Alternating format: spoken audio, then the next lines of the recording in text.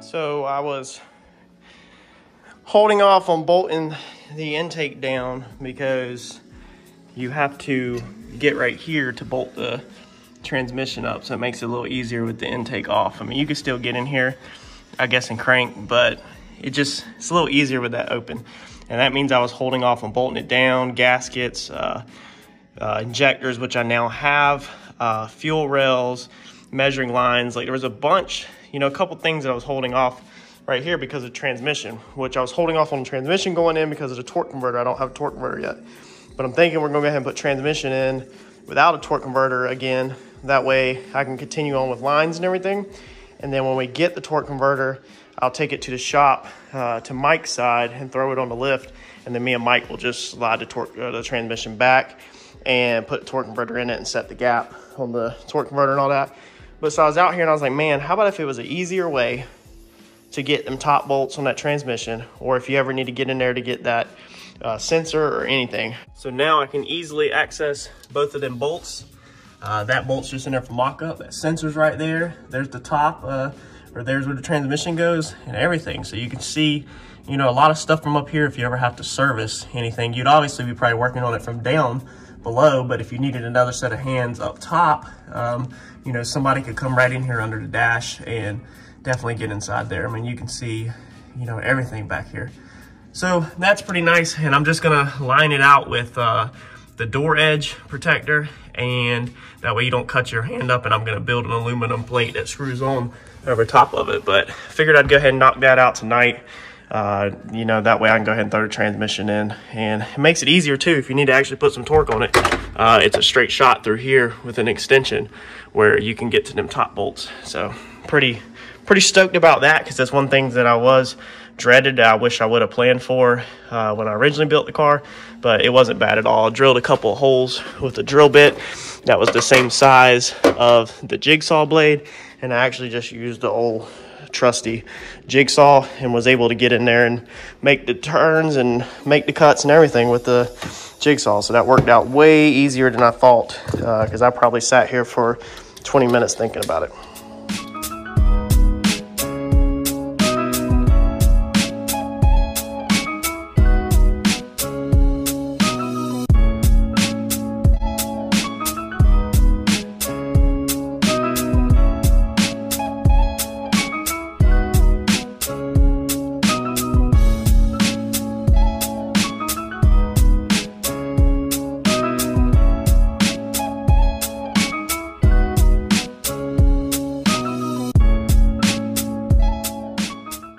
So here's what we got.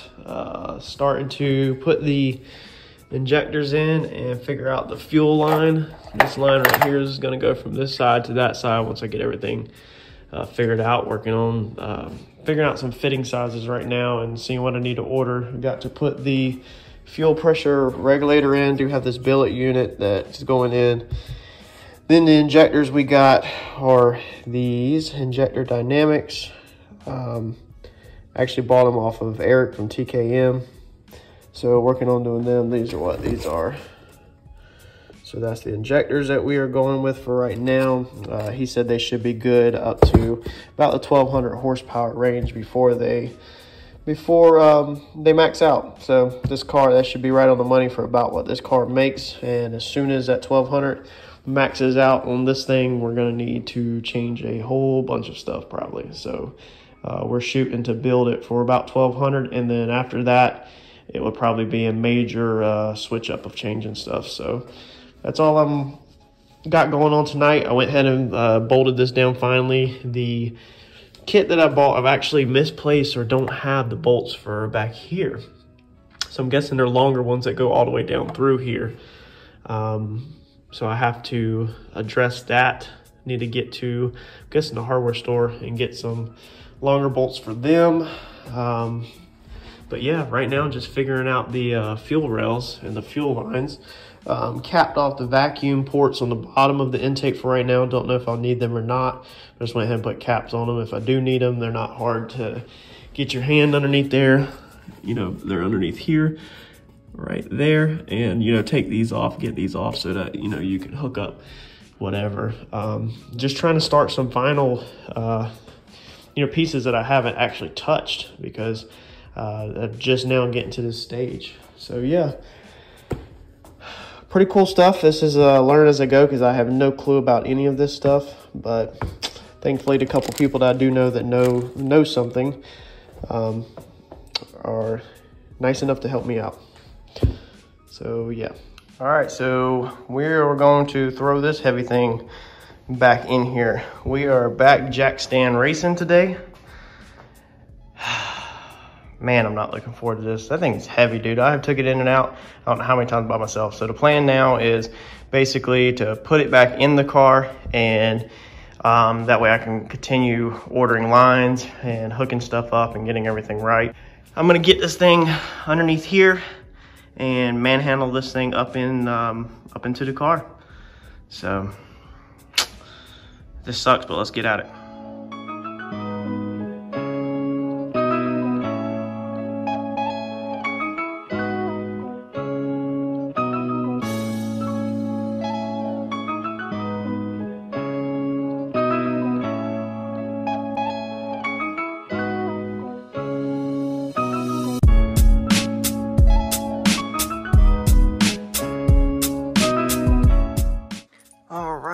So originally this transmission come with the bell house and come with the Allen bolt heads.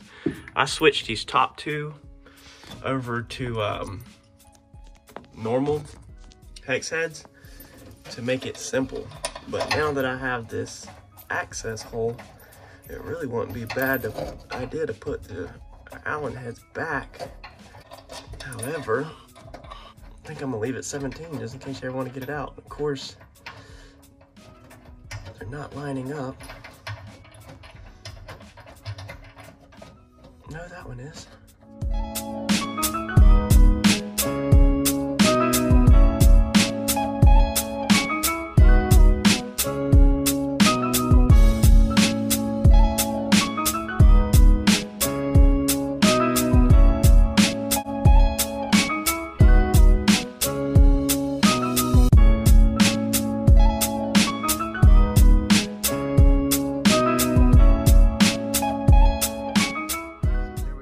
Transmission back in.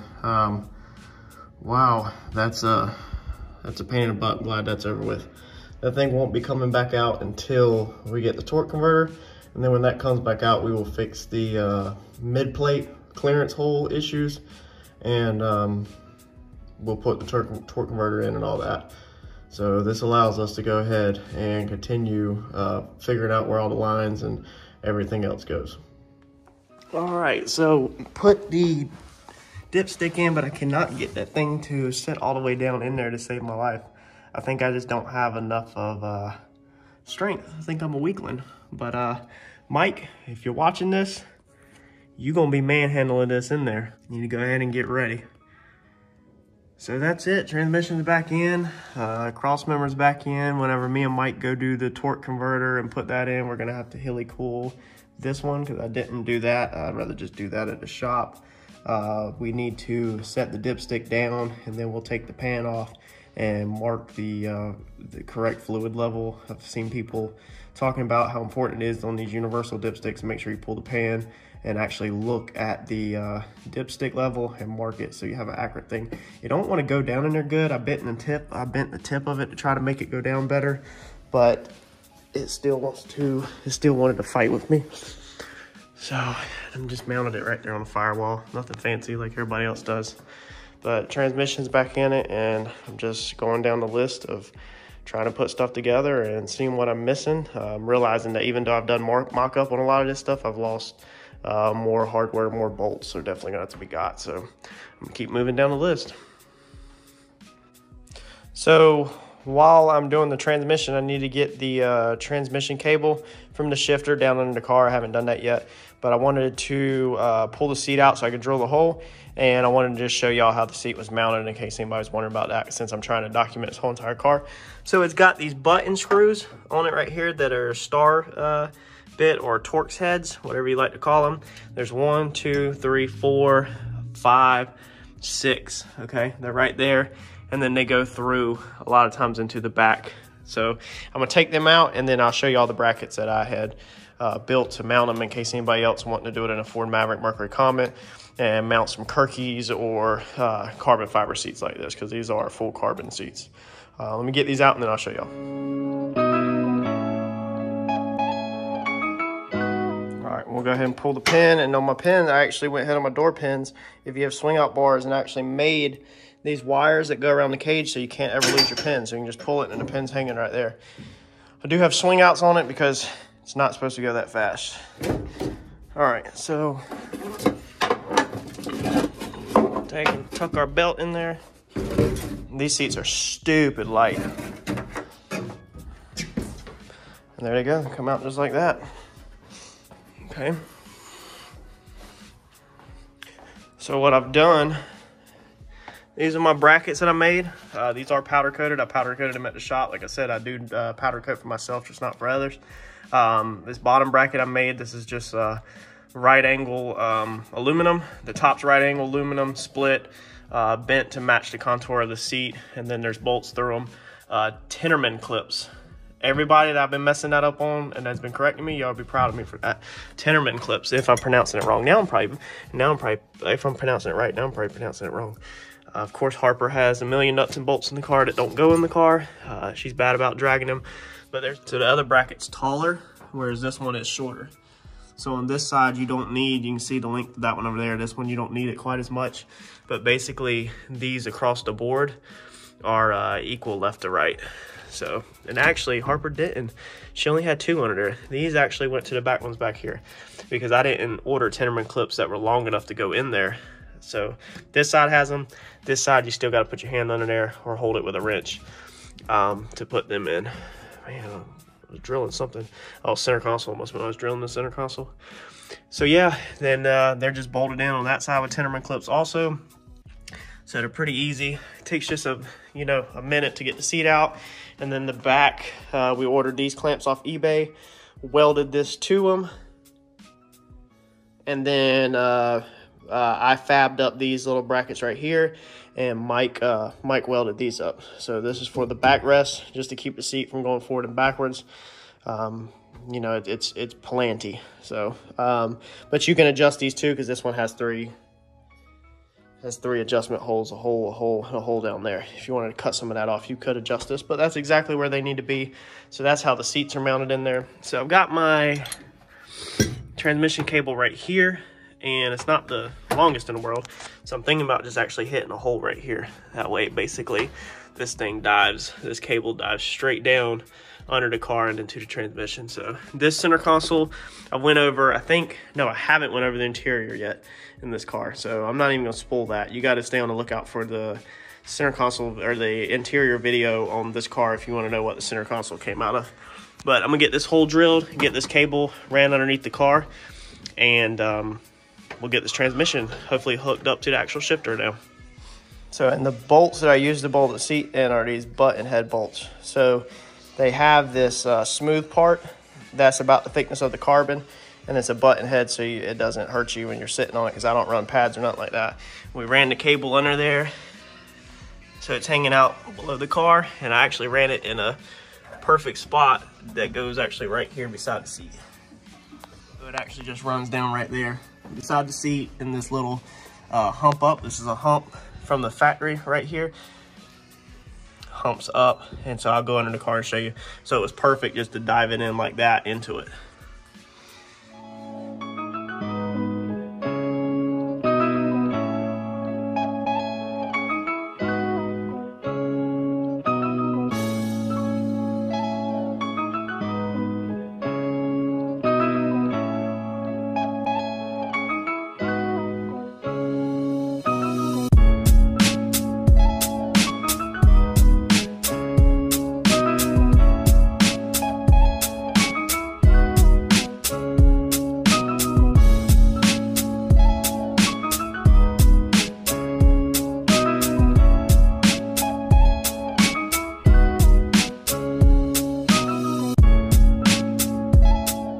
All right, so we got all that hooked up. Nothing interesting here at all. It's pretty common sense how you hook up a shift link cable. Got it just running right here. Obviously we need to zip tie it to this or make some little mount for it to run through. maybe over here. I might actually make a drill a hole and put a cable hold on that, and then it just runs through the floor right there. It shouldn't move around, so it shouldn't cut the cable. Or shouldn't have nothing to worry about with that right there. But that's that little indentation I was talking about in the floor where the cable comes through. Let me show you what else we got going on.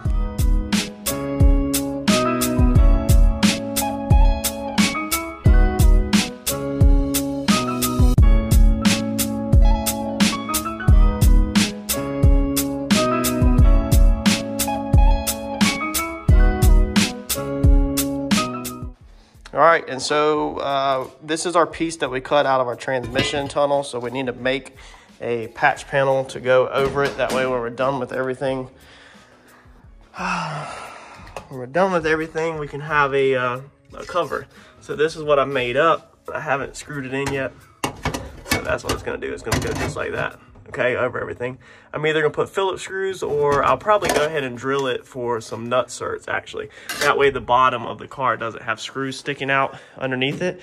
And that way there's just nut certs sticking out, so you don't cut your hand up if you ever have to stick your hand up underneath there. So a little piece of advice on making a patch panel like this. Obviously you got your piece cut out.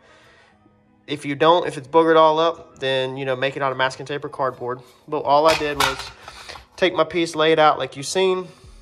I went 1/2 inch past it because I obviously want overlap enough to screw it down, or either rivet it. I don't want to rivet it because I don't want to have to drill it out. Honestly, man, I really just want to use Phillips screws, but we'll see. Anyway, just thinking out loud. Cut that out, grind your edges and everything, and then curve it to the shape of your piece. All I did is literally, you can just take it like this, put this piece on here, and then turn this, like this. Put this piece on top, and then I literally just turned it and rolled this on the table until I got basically the same contour. Then what you want to do is obviously you want to get a little edge, a bevel around the edge. There are actually really nice metalworking tools to do this with, and I do know how to do it. I just don't have none of the tools. So you have all kinds of stretchers, shrinkers, English wheels, you know, pieces that you hammer the metal around to roll the edges, like all kinds of technical stuff. And I'm not great with metalworking. I just know what they are. I don't know all the names. But if you put me in the garage with them, I can use a handful of them. So all I did was just take it, put it on the edge of the bench, and just took me a rubber mallet and just kind of rolled around the edge, roll it a little, and then you can take your vise, open it up enough to get in there like this, and just walk it around basically like this, okay, as you're curving it. You know, just keep walking around and bending the edges, okay? Just keep rolling your edges like this all the way around, and that is going to straighten your curve out, so you'll have to go back and reshape your curve, but that's a good way to get a bevel around the edges between your vise or that. And if you have something that has a curved edge that's hard, even possibly the face of this, you know, you could hammer that like that, but it just don't have the bend that I want. So I just went and walked it around like this. I might probably put some foam tape or something around this, maybe not, just to help seal it up. I probably should put some foam tape at least around it before I install it. I got some really thin stuff. But again, I'm probably gonna nut cert it, even though I really just want to put Phillips screws through it. But I know I'm gonna stick my hands out there for some reason at some point, and it's gonna piss me off when I get my hands cut all up for the Phillips screws. So I probably shouldn't do that. Or if I do, I need to make sure I use really short Phillips screws. But nut certs would obviously be more professional, but they take a little bit more work, being I've got the interior all in the car getting up underneath the dash. Anyway, we're gonna wrap that up. For this one, that's going to be it. It is Sunday afternoon, so that was one video, and this is the second video with installing the transmission and all that for y'all. Got some cool stuff coming up ahead. We're taking this bag of goodies to the shop for tomorrow. This is going to be some oil line fittings and some burn down tubes.